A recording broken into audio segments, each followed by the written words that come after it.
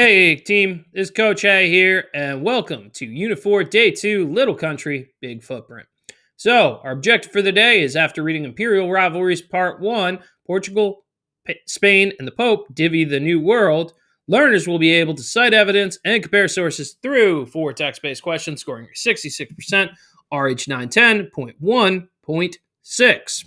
So, here are our guiding questions for today's lesson. Connect Portugal's geography and its colonial ambitions.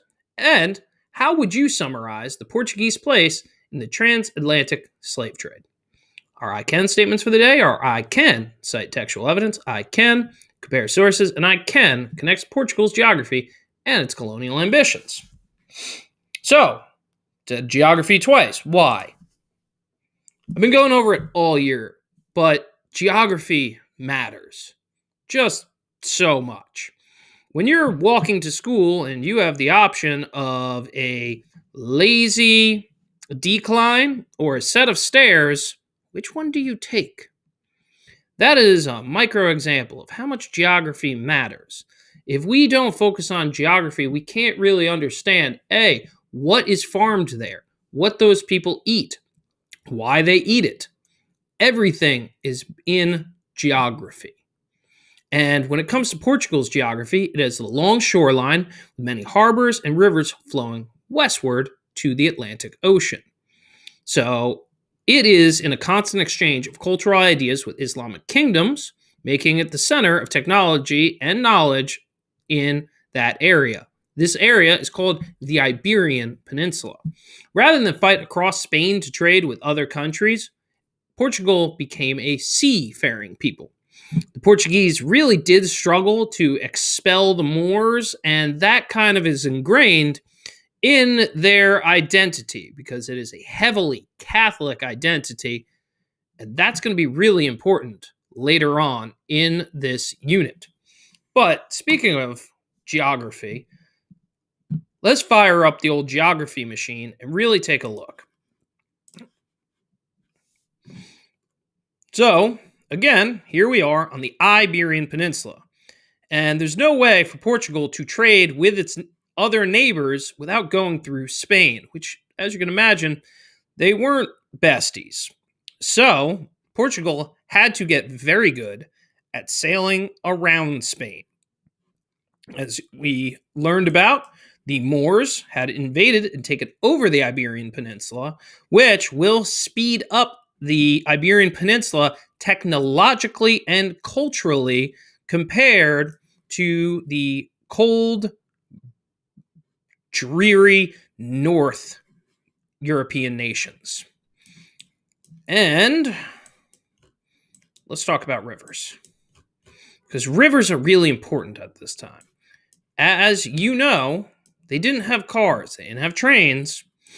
So the best way for you to get a product into town was to hook a river. So that's why you're going to see a river like this is going to have bigger names, aka bigger cities, based on it, versus here, landlocked area with very few rivers.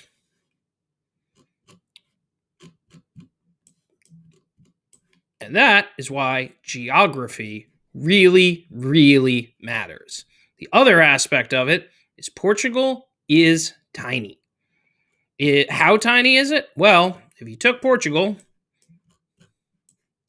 and put it in Pennsylvania, it would stop roughly about Harriston, Lancaster. You wouldn't even get to eastern Pennsylvania. So, tiny nation, easily invaded, and completely dependent upon the sea. Hence why their most famous royal is Prince Henry the Navigator. He is the son of John I of Portugal, and he was not in line to the throne. So he decided he would actually be in people's history books. How did he do it? Well, he coordinated the mathematical and navigational learning of Portugal, especially at the Institute of the Sagres. It emphasized imperial expansion for the glory of Portugal. In 1412, he ordered the first Portuguese expedition to the Canary Islands and the African coast. Portugal funded these explorations up and down the coast from 1419 to 1460. He really wanted to make his mark and expand the Portuguese Empire. Like we said about the Institute of the Sagres. So the Institute of the Sagres was an important research center in Portugal, where several breakthroughs and discoveries in mathematics and naval technology occurred. Primarily, though, it was just a place for sailors and scientists to exchange information techniques regarding shipbuilding, maps, and organizing expeditions. Despite historical romanticism,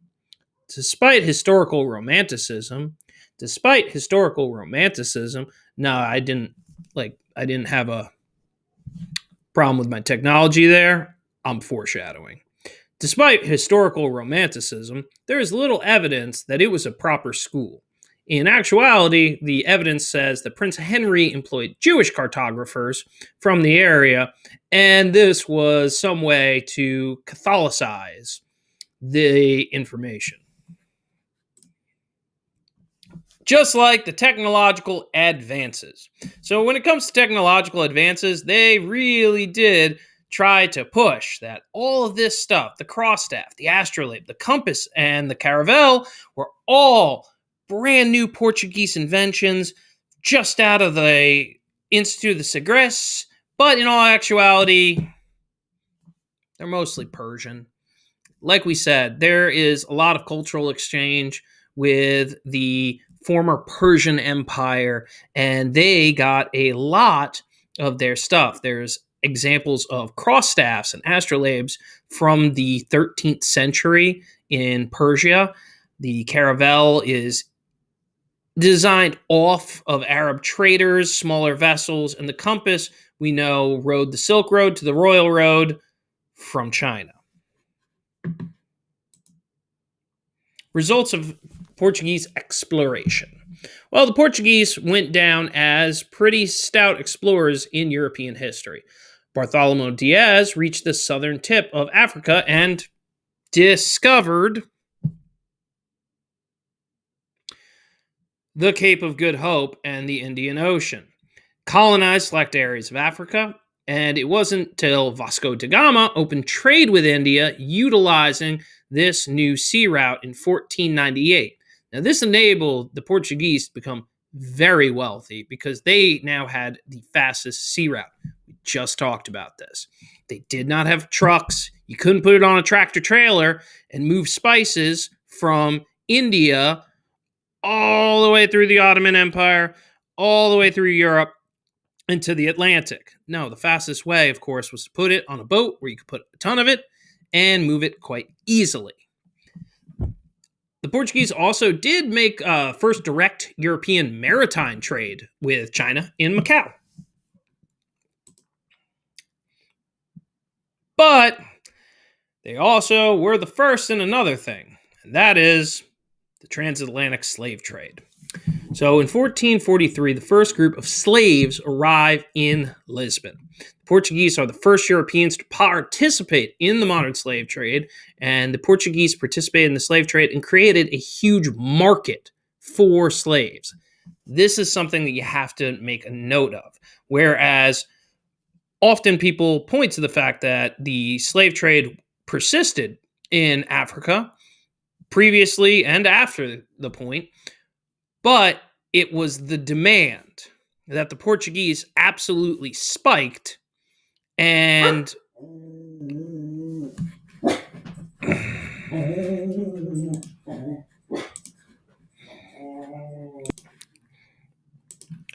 so as supply or demand increased, the supply would end up catching up with it, forcing the traders to find more and more and more slaves and shifting the balance of the slave trade inorganically.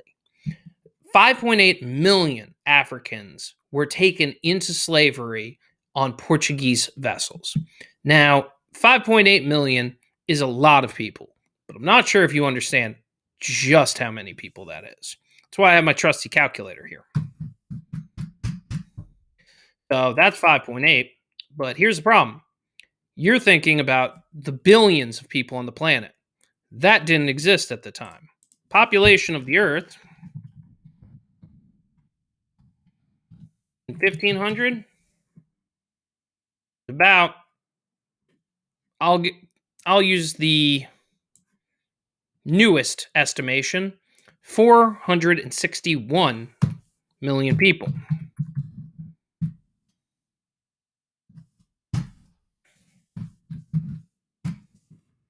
That is 1.258% of the global population found their way to bondage on Portuguese ships. Hence why this, by Chaddist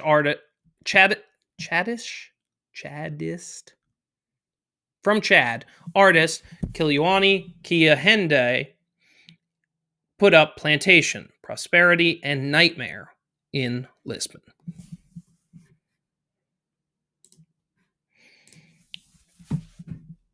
And the European slave trade cannot be discussed without the influence of Portugal. Pedro Cabral claimed present-day Brazil for Portugal in 1500, and this is where the vast majority of the slaves meant for the New World ended up. The arrival of Europeans and the demand for slaves in the Americas, specifically Brazil and the Caribbean and the southern United States, increased the slave trade dramatically. By 1571, a string of outposts connected Portugal with Africa, India, the South Pacific Islands, and Japan. Brazil, though, will be the crown jewel of colonial Portugal and a nightmare for the natives. This is Cais do Valongo. Sorry for pronunciation, always. In Brazil, between 1811 and 1831, 20 years, more than 1 million enslaved Africans arrived on slave ships at this wharf. It was discovered as they were laying the foundation of a new building, and they discovered this wharf, which has now been preserved as a historical landmark. And you're going to learn more about it in today's News ELA article. But don't forget, you absolutely have to annotate.